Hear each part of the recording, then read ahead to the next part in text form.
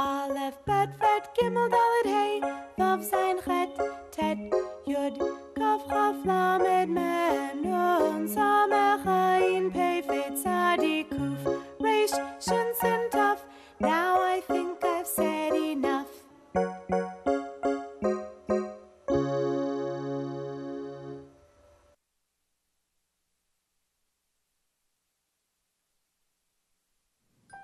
Welcome to another lesson in our series, From the Aleph Bet, a series for anyone of any age who wishes to learn how to read and understand Hebrew, especially the Hebrew that's used in the experience of Judaism here in the United States. I'm Mark Golub. As always, it's a wonderful pleasure to be with you again. Thank you for your continued encouragement and thanks for our series.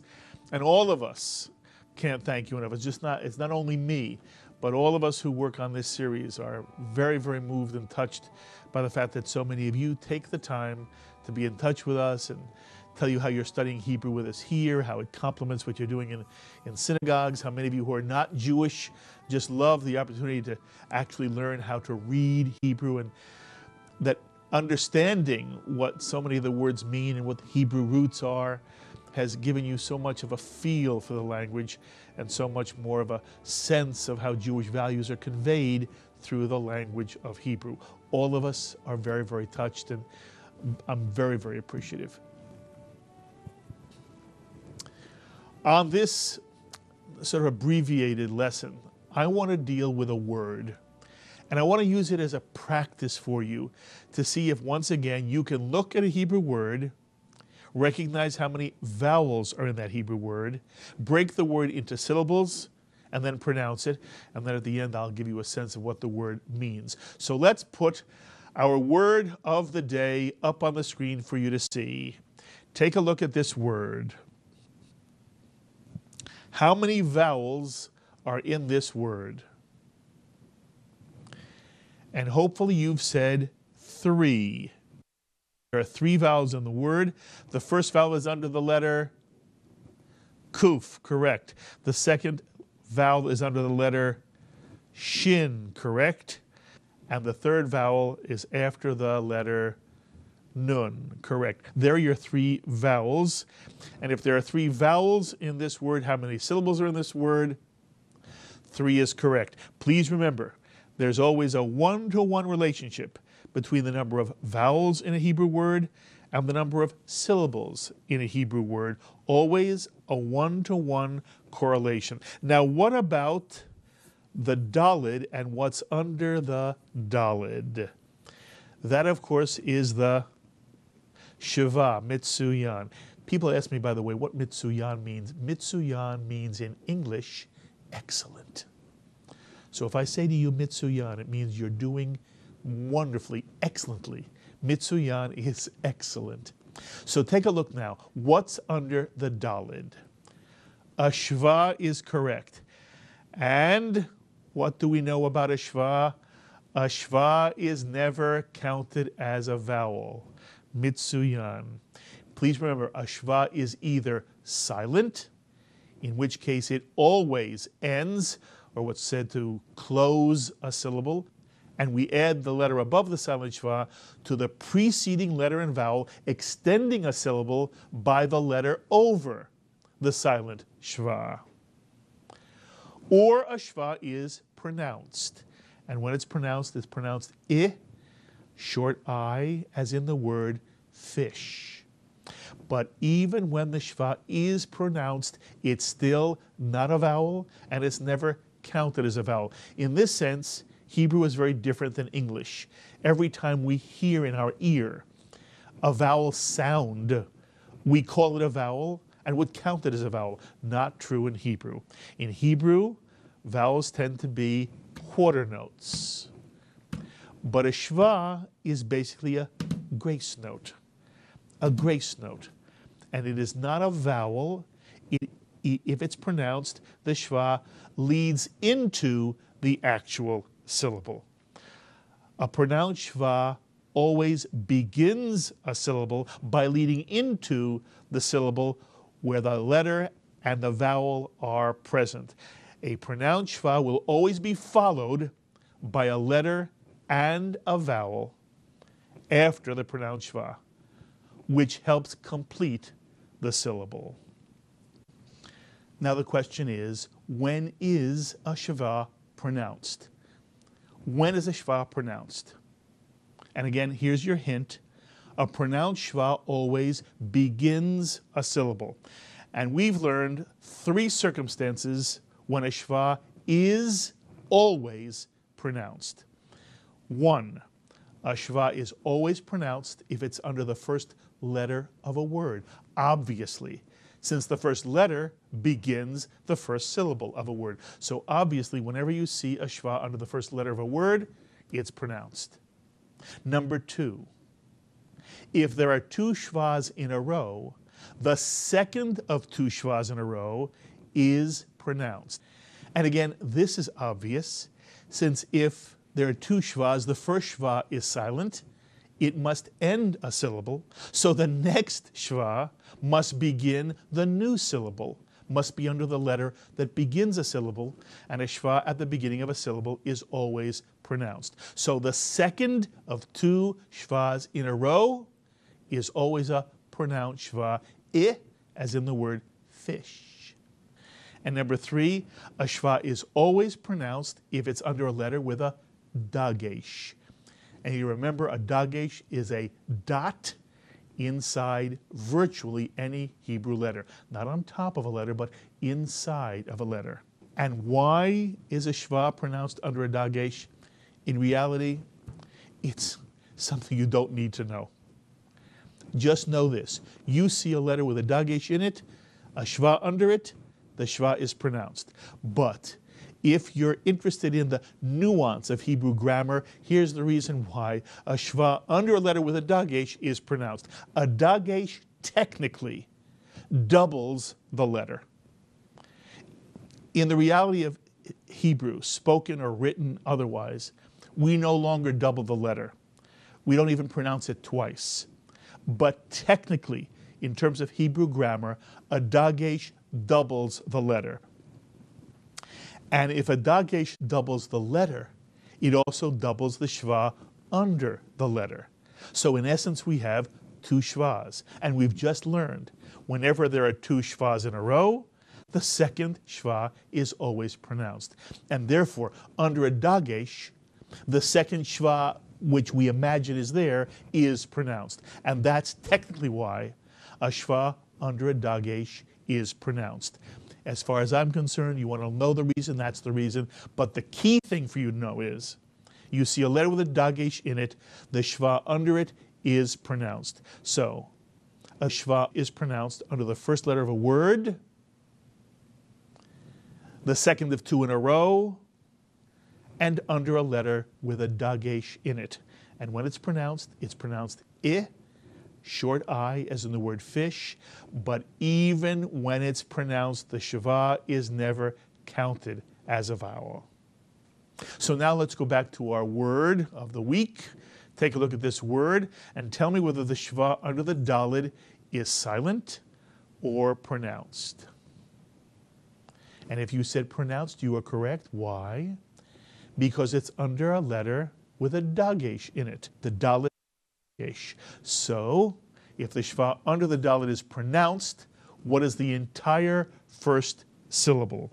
And what I want you to try to do is look at this word and see if you can break the word into 3 syllables. If you had to draw a line between 2 letters separating the first syllable from the rest of the word, after which letter would you draw the line? And if you drew it after the kuf, you would be correct. The first syllable is ki, mitsuyan, ki. The daled obviously has a pronounced shva, so it begins the next syllable. We would not add the daled to the ki as the first syllable. The first syllable is simply ki, mitsuyan. And now where would you draw a second line to divide the second syllable from the third syllable? After which letter would you draw a line to divide this word into 3 syllables? You said after the shin, you would be correct. And there you see the second syllable. It begins with the dalid, which has a pronounced shva. The shva only opens a syllable. You still must need a vowel to create a full syllable, and the vowel is the kamatz under the shin, and the second syllable would therefore be pronounced disha, mitsuyan, disha. The first syllable is ki, the second syllable is disha. And the third syllable is pretty easy. The third syllable is simply nu, mitsuyan, the nun with the shuruk after it. And there you see the three syllables of this word, ki, disha, nu. Let's put the word together, and can you pronounce this entire word? Kideshanu is correct. Mitsuyan. By the way, many people hear this word, have heard this word their entire lives. It's in very, very many Hebrew Jewish blessings, but they very often say Kid Shanu, adding the dalid to the ki as if the dalid had a silent shva under it.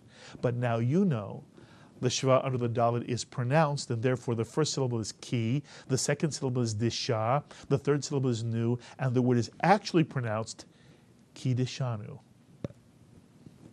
Incidentally, if you say kideshanu, there is no shva police that will come and bother you. You can say any Hebrew word any way you want, but if you want to understand the correct pronunciation, it is kideshanu. You'll also notice there is an accent mark under the shin, right near the kamatz, which tells us that this word is pronounced kideshanu. The accent is on the disha, kideshanu, mitsuyan. And that's how you read this somewhat complicated three-syllable Hebrew word, and it's all about understanding how to handle the shva. And what does the word kideshanu mean? Well, remember, the easiest way to translate a word is to look at it without the dots and dashes, without the vowels, without what's called the nikudot in Hebrew. So let's take all the vowels and dots out of this word, and the word looks like this. Now, do you remember what the root of this word always has to do with? Here's the root. Kuf, dalid, shin. You've seen this before. Do you remember what the root kuf, dalid, shin always has to do with? And if you remember it is holiness, you are correct. Kuf, dalid, shin always has to do with holiness.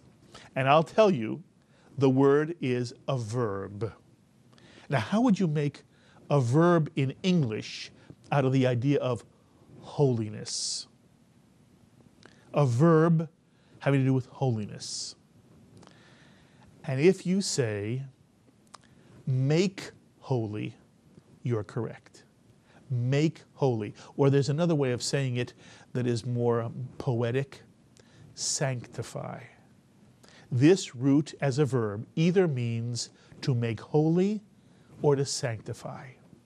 And now if I tell you that this verb is in the past tense, how would you translate it? Made holy or sanctified, mitsuyan. And in this word, the suffix at the end of the word, nun, shuruk, nu, tells us whom was made holy or sanctified. And maybe you remember that nu as a suffix always has to do with the first person plural. First person plural. And I imagine some of you are excellent in English grammar, and some of you never learned English grammar, and if you did, you forgot it a long time ago. But the first person plural in the objective case is us. First person plural, us. And so, the word you see here on the screen means made us holy, or sanctified us. Kiddushanu. Kiddushanu. Made us holy or sanctified us. And now we put the nikudot back into the word, and you can see it and read it yourselves. Kiddushanu. And the word Kiddushanu means made us holy or sanctified us. And here's one more Hebrew word. How many vowels in this word? One is correct because a shva is never counted as a vowel, even when a vowel sound is added to the shva. Under the Aleph is something called a chataf patach, a pronounced shva with a patach next to the shva to give the shva a little bit of added body or oomph. But it's still a shva, and it's never counted as a vowel. So there's only one vowel in this word, the segol under the shin. So how many syllables are in this word? One is correct. Can you pronounce this Hebrew word? Asher is correct. Beautiful. Asher. And asher in Hebrew is who, that, or which. It's the correlative pronoun in Hebrew. Who, that, or which. So how would you translate these two words together? This two-word Hebrew phrase, Asher Kiddushanu. And if you say, who made us holy, or who sanctified us, you'd be 100% correct. Mitsuyan. Asher Kiddushanu, who made us holy. And in Jewish blessings, this refers, of course, to what God does. God makes us holy in Jewish blessings. And on our next lesson, we'll show you how in Jewish blessings God indeed makes us holy. I hope you enjoyed that lesson of From the Aleph Bet. And remember, you can download lesson sheets and worksheets for every lesson of this series free of charge. Just visit the JBS website homepage at jbstv.org and click on the program icon for From the Aleph Bet. And then click on the very first option, From the Aleph Bet Hebrew Study Sheets.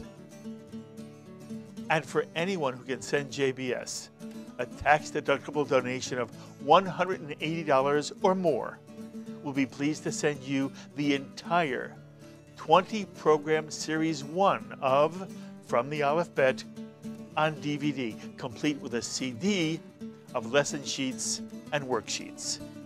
JBS, expanding Jewish understanding, celebrating all things Jewish. Be well, my friends. Aleph, Bet, Ret, Gimel, Dalet, Hey, Vav, Zayin,